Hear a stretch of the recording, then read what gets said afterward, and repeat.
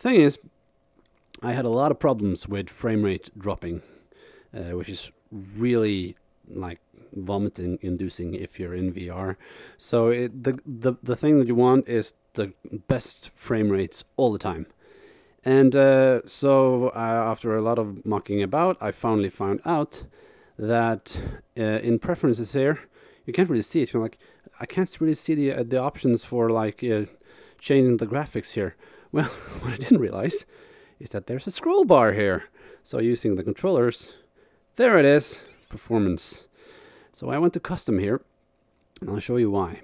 Also, if you can choose about the 4 from low, medium, high, ultra high quality up here in the menu. But if you go down here, you also have the advanced menu, which gives you a bit more control.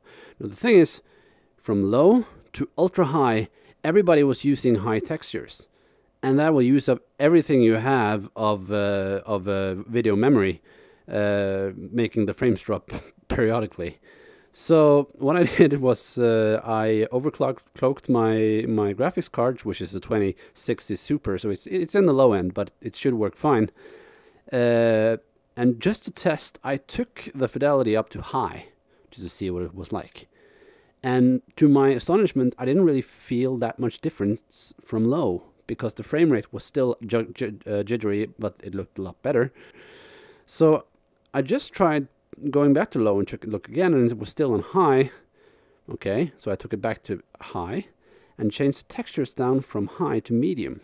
Now, these are medium textures, and to tell you the truth, I can still read the text on most of these textures.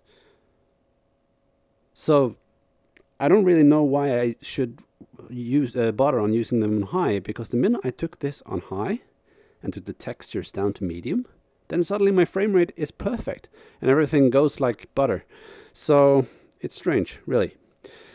So what I did was fick around with these things. Oh, shadows, I want them on medium. And took a few different, went through these options a bit.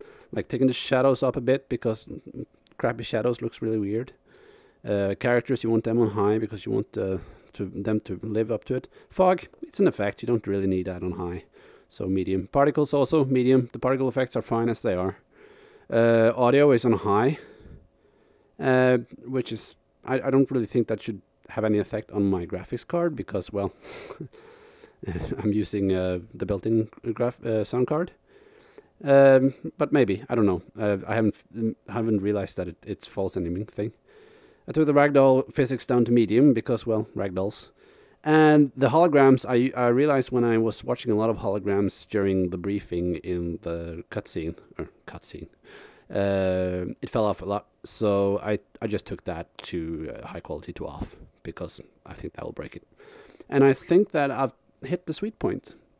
Even though when I start the game sort of warns me that my settings are too high compared to my setup, but everything seems to be working fine. So Steam, you need to work on your auto settings, because they're not working. Okay. Steam. Valve. That's okay. So I'm just going to go back here. I just wanted to show you guys that. Other than that, I think I'm going to go back to spectator mode here. Now, I took the camera smoothing down to low last time. I'm going to try and put that up again, because I went to low just to see if that helped with frame rate. It didn't really work much. Still going to have the HUD on medium, but I moved my image up so you can actually see what's happening there. And spectator is on the left eye, which is my aiming eye, so that would be good, so you can actually see what I'm aiming at. Good. So, we're going to start this game up again. And as I remember last time, there's a head crab following me. So I need to get that ammo and kill that head crab before it kills me. So, let's try this. Start with bread, not from a bread line, from a bakery across the street, baked that day. Perfect. Okay? You add tomato